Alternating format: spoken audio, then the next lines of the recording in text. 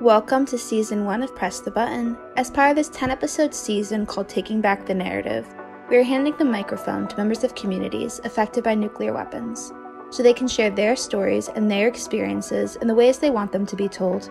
Today's guests are Trisha Thompson Pritikin and Dr. Yuki Miyamoto.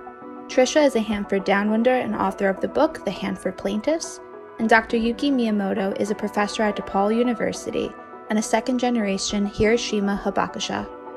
They discuss the similarities between the Hanford Downwinders and the Fukushima Daiichi Downwinders and how radioactive iodine can impact the body. And then next week, they'll both be back to discuss the litigation process in both of these cases and the toll this has taken on survivors.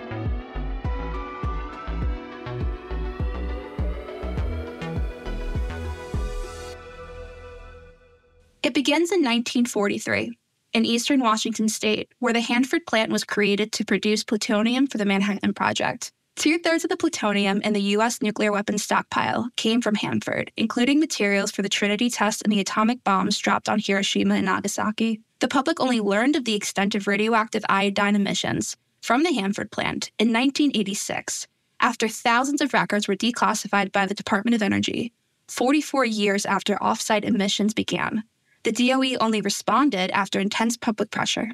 The CDC found 3 times more thyroid diseases among Hanford Downwinders than expected when it was reviewed of its original study. The list include, but is not limited to, thyroid cancer, particularly high in children, which is uncommon, hyperthyroidism, hypothyroidism, Hashimoto's, and autoimmune thyroiditis. On March 11, 2011, a massive earthquake off northeast Japan triggered a tsunami that caused 3 reactors at the Fukushima Daiichi nuclear power plant to explode, exposing civilians in the area to radiation. Those exposed who now have thyroid cancer had no prior history in their family of thyroid cancer and were not informed about their exposure until weeks after the fact. In both of these cases, those exposed were not aware of the exposure until it was too late. Trisha Thompson Pritikin and Dr. Yuki Miyamoto will be our guests today in this 2-part series. Trisha is a Hanford Downwinder and an internationally recognized advocate for those exposed to the Hanford off-site radiation releases. In addition, she wrote a book titled The Hanford Plaintiffs, which recently was translated and released in Japan. Dr. Yuki Miyamoto translated this book into Japanese. She is a professor at DePaul University, where she uses comparative ethical framework to examine nuclear discourse and environmental ethics. She is also a second-generation Hiroshima Hibakusha. Thank you both for joining me today. So Trisha, who are the Hanford Downwinders? Hanford was located along the Columbia River in eastern Washington, and as you mentioned, it was established or built over a very fast period of time and began operating in late 1944. From the beginning of operations, the site released to the air and the water millions of curies of radiation, including radioiodine, which will be important when we're discussing Fukushima. But just to be clear, that's not the only biologically significant radionuclide released, and it's also true in Fukushima. That was not the only damaging radionuclide released. So Hanford Downwinders refers to people who lived either downwind or downriver of the Hanford site during that period of time, although you didn't have to live there the whole period of time, the whole 40 years to become ill. And the airborne radiation went all the way through eastern Washington into British Columbia, across Idaho, into western Montana, and northern Oregon. So it was a very wide area. And then the downriver people, who are still called downwinders, all the way down the Columbia River from Hanford to the mouth of the Columbia, there were communities impacted. And Yuki, who are the Fukushima Daiichi Downwinders? Thank you for asking. Fukushima Daiichi nuclear power plant is located approximately 150 kilometers north of Tokyo, which is 240 miles north of Tokyo. And ironically, the electricity which was generated by the Fukushima Daiichi was not being consumed in Fukushima. It was sent to Tokyo to support metropolitan lifestyle there. And on March 11, 2011, the nuclear power plants, because of tsunami earthquake, the reactor had meltdowns. 3 reactors had meltdowns, and that's how radioactive materials were spewed from the reactors. And Since the plume spread wider beyond the Fukushima prefecture borders, and the Japanese government had the data where the plume was going, but they didn't share it with the people. So some people actually fled into the direction that the plume was going. And later, hot spots were found in many prefectures surrounding Fukushima, including Tokyo. So there are many who were affected by the Fukushima Daiichi nuclear plant accident, but they may not even know or identify themselves with downwinders. Trisha, can you talk about the similarities in the followed exposure to Hanford and Fukushima? And in the retrospective, how did the government respond to those exposures? Okay, that's a great question. One reason that Yuki and I, in particular, and the publishing house, which I'm very thankful for in Japan, wanted this book translated is there are many similarities in the exposures between the two populations. So we are hoping that our stories of the Hanford Downwinders will be extra evidence to help the young thyroid cancer plaintiffs in the litigation. It's called the 311 for March 2011 litigation. So the similarities are, first of all, radioactive iodine was released in both instances, although, as I mentioned before, there were other harmful radionuclides. It's just that they are not the subject of the litigation. But, it deserves to be monitored, and those people deserve to be followed to see what else comes up. Because like in the stories in the Hanford Plaintiffs, you'll see other diseases that have popped up later in a lot of us that are repeated. Secondly, let me talk about radioiodine and what it does in the body too, because that's important. From what I've read, and Yuki can correct me on this if I'm wrong, but what we're seeing in Fukushima now is young people with thyroid cancer and probably thyroid disease, which hasn't become thyroid cancer yet. But I'll tell you from my own experience, having autoimmune thyroiditis from childhood exposure to radioiodine downwind of Hanford, it was an autoimmune thyroiditis, which means I went from hyperthyroid to hypo, to hyper to hypo, without anybody knowing what was wrong with me, because nobody told us until 1986 that anything had been released from Hanford. So I was sick and the doctors didn't know what was wrong. And hypothyroidism can cause severe headaches, muscle cramps, extreme fatigue, hair loss, unexplained weight gain, a feeling of weird graininess in the head, indigestion, brain fog. This makes you very dysfunctional. And if you're a student, as I was at the time when I got really sick, you almost have to drop out of school or just cut down on your workload. It cuts your earning ability. It cuts your chance to advance in your career. It's huge. Now, hyperthyroidism can include panic attacks where the body just becomes drenched in sweat, tachycardia, which is a really fast heart rate, unexplained weight loss, chest pain, muscle contractions, dizziness. And if these conditions are not treated, you could go into a coma.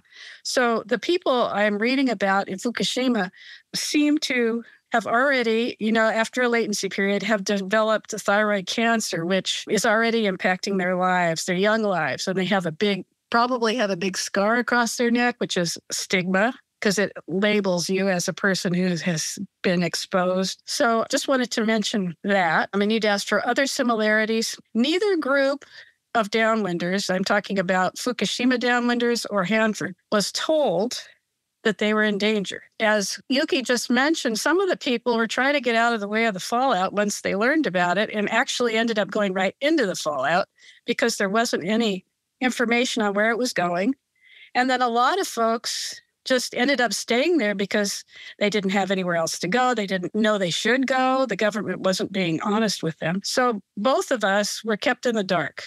The Hanford Downwinders until 1986. And in our case, I'll speak to Hanford and have Yuki speak to Fukushima, but it was only because people started getting sick across from Hanford, across the river in the farmlands. And Karen Dorn Steele, who was a young reporter with the Spokesman Review, started writing up their stories. Otherwise, no one would have known what was happening downwind of Hanford. And the stories started to mount and the people started to worry that there might be something wrong. There were also sheep deaths in the early 60s, which were very much like the sheep deaths that occurred near Cedar City in 1953 after a huge atomic test from the Nevada test site. So that's two. And the third real big similarity is the government and the nuclear industry deny any causal link between the fallout and the thyroid cancer or any other radiogenic disease. That's true in both places. So the community was not aware of this for decades.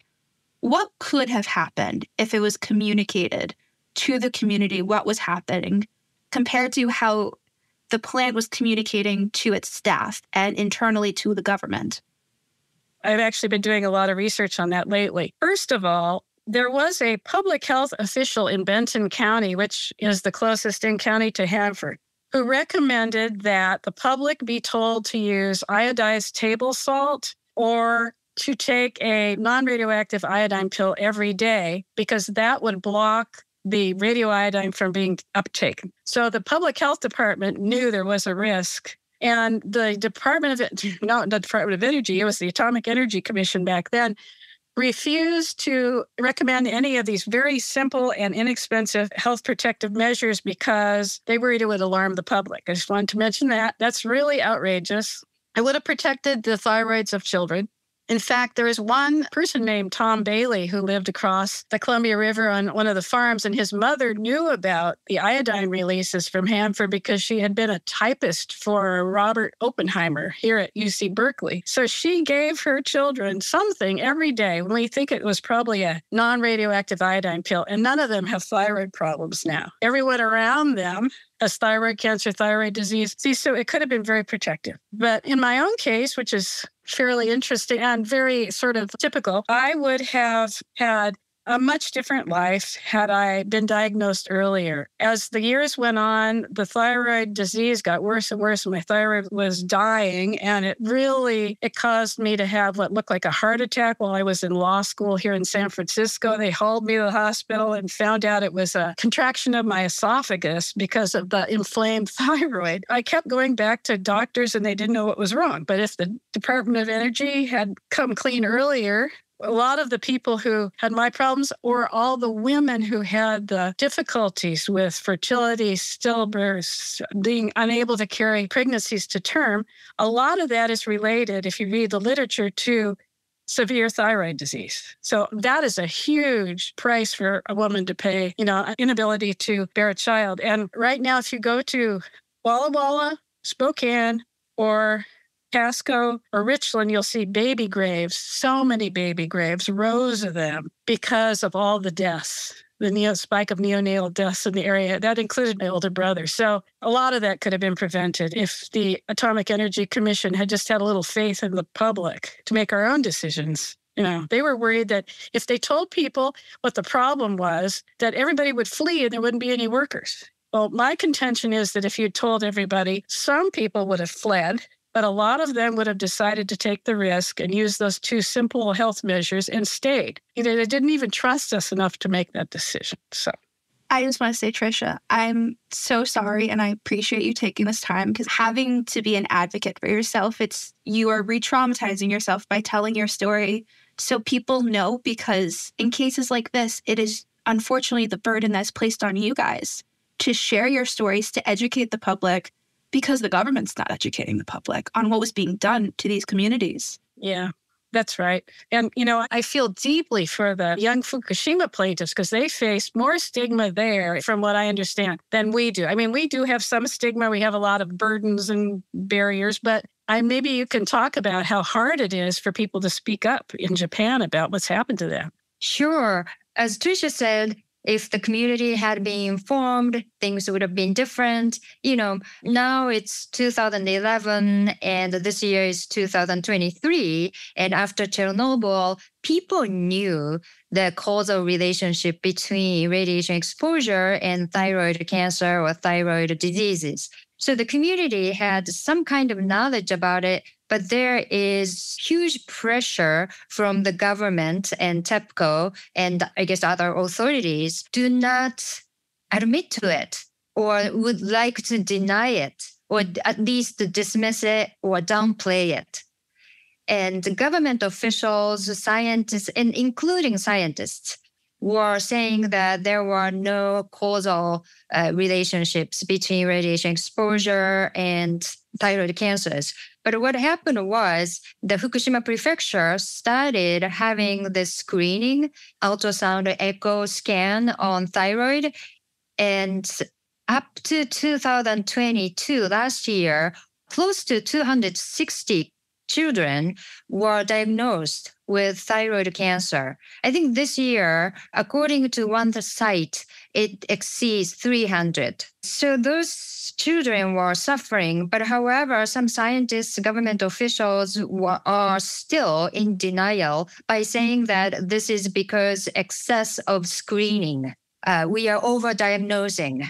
But it's very obvious that, Trisha is often saying that among children, the rate of cancer, thyroid cancer, is 1 or 2 out of a million kids. So given that number, 300 kids in the past 10 years, that's way too excessive. It's not about over-screening. However, the advertised company also got so much money from the government and coming into high school and telling them like how safe things are. So that kind of education, advertisement, TV commercial, and everything is geared toward how safe this is. And if you are saying you are sick, then you would be criticized. Well, you are saying that this is not safe. We are living, the place we are living. So you are against the restoration of Fukushima, or you are spreading the rumor of Fukushima being dangerous, and it's, of course, impacting economy, and you are ruining everything. So it's very hard to talk about your health condition or even anxieties you might get someday. You might have thyroid disease in the future. You can't even talk about it. I just want to say thank you both for sharing that. And on paper, people would not, if they think about this, the fact that there are so many parallels and similarities years after the fact, and we still haven't learned this lesson. And the people who are front and center being impacted are those who have no say in this process. And they are the ones who are suffering the consequences and being told and denied. So on that note, has there been government-funded studies of the health effects of either of these sites? And have there been independently led studies as well? I want to mention what happened that relates to the question you're asking. In 1986, when all 6 feet tall pile of classified early operating records from Hanford was given to the public after a lot of public pressure by the Department of Energy. And then the governors of Washington and Oregon, and along with tribal members, set up a historical documents review committee, which hoped to lead what's called a dose reconstruction effort. This is really important to what's happening to everybody at Fukushima, here, Hanford. The dose reconstruction is required because civilians' exposures are not measured when something happens, like a nuclear reactor meltdown or at Hanford. And why is that? Because it's so much easier for the government if they don't measure it. And it's so much easier to deny anything happened if you don't have any, a Geiger countermeasure or a whole body countermeasure. So what happened is the Department of Energy announced it would fund its own dose reconstruction study. And due to quote unquote emerging litigation from people who had been exposed, so you could see it was set up as a litigation defense to start with. So the cards were already stacked against us. This ended up as the Hanford Environmental Dose Reconstruction Study. And dose reconstruction is important to the litigation both for Hanford and Fukushima, because that's the only way to know how much a person was more or less exposed to, even though it's very uncertain. And at Hanford, to prove the causal link, you had to have a high enough header dose, Hanford Environmental Dose Reconstruction dose, to show that your cancer, let's say thyroid cancer, was more likely than not caused by the fallout. It's a real hurdle for people, for toxic tort plaintiffs. We'll talk about that a little later. So I just want to mention that we too supposedly were going to be monitored. It was the Agency for Toxic Substances and Disease Registry, which is part of the CDC, recommended in 1997 that they would provide medical monitoring for up to 14,000 people, including me, exposed to Hanford radiation. We were the highest risk. I was there right in the middle of it all, right when they were letting everything out. But the Department of Energy who was supposed to fund it under Superfund law, refused to fund the medical monitoring.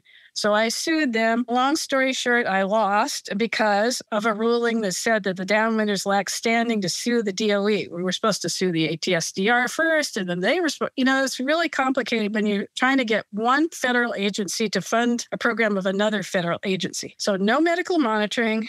But when they did the Hanford thyroid disease study, which took place, I can't remember exactly the year it started, but they looked at people born between 40 and I think 47, a whole bunch of people. And it was deemed a study that showed no health effects from Hanford radiation. Everybody was very upset. And so we had an extended review by the National Academies of Science, which deemed the study to have too much uncertainty in its doses, which is I was just talking about. And it deemed the study inconclusive. It was also very much out of line with all the other studies of people exposed to I-131. Chernobyl, Nevada test site, Marshall Islands, they all show increased incidence of thyroid disease and cancer, which I think the Fukushima litigation has to show because that's what happened. So I would like to add a little bit about the Fukushima case.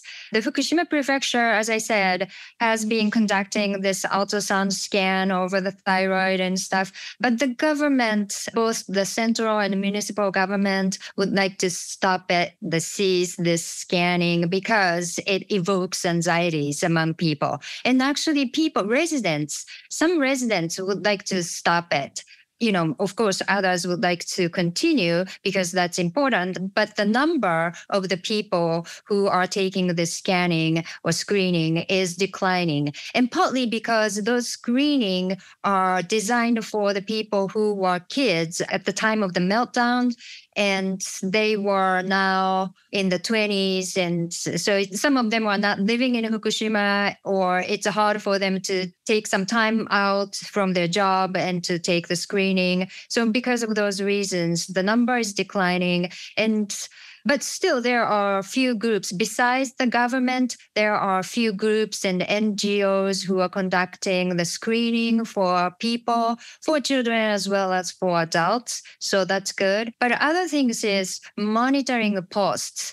There are some monitoring posts who are set up throughout Fukushima, and which is not sufficient, as we know. It's only detect radioactive materials in the air or airborne radioactive materials. So when you have kids like to play with the soil and, they are shorter and they are close to the ground. For them, the measurement is much higher than the monitoring post would tell.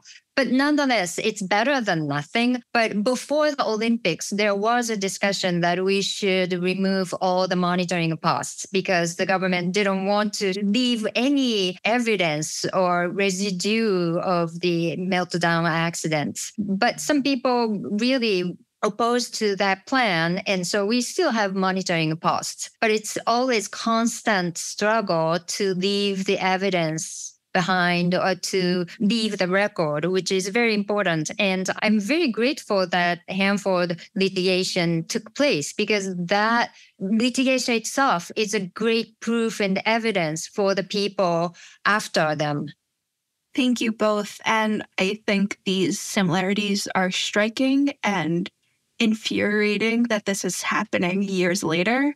So please stay tuned for the rest of this conversation that'll be happening next week about the litigation process going forward and what happened in the past. So thank you. Thanks for listening to Press the Button. This podcast is produced and edited in Washington, D.C. by Alex Hall, Angela Kellett, and Loan Billett, and in San Francisco by Charles Crosby. Audio engineering by Jacqueline Shing. Our theme song is Black Nymph by Peridot. To continue the dialogue and support our work, visit plowshares.org.